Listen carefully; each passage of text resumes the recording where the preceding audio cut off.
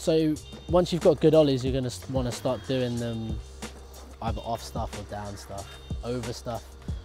So if you want to ollie up something, good thing to do is probably up a curb.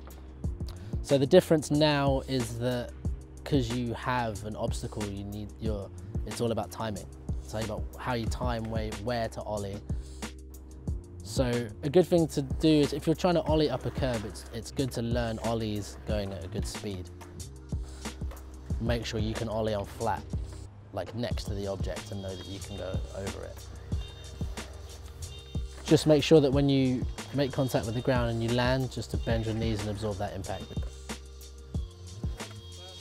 If you've enjoyed this lesson, check the rest out at route1.co.uk. Tag your skills with hashtag Route1SkateSkills to win in our Instagram prize draw.